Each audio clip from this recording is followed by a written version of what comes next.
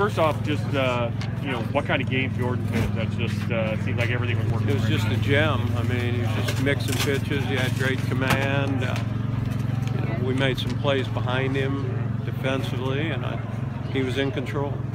And he hit some balls hard. I mean, you know, of course, a couple of home runs, but it seemed like you guys really were getting some swings too. I thought we did a good job offensively of putting some balls in play hard, and fortunately, a couple of them went over the wall.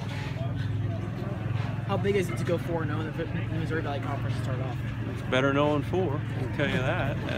You know, there's 21 games in the league, but it's nice to be off to a good start and try to keep it going tomorrow. What are you looking forward to in these next few days? What am I looking forward to? 77 degrees and sunny, I can tell you that.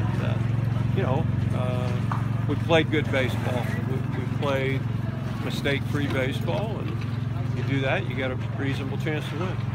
Was this one of your, if not the best game of the season for your team? Might have been the best when you combine pitching, clutch hitting, and the defensive plays. It's certainly up there with the best. All right, good deal.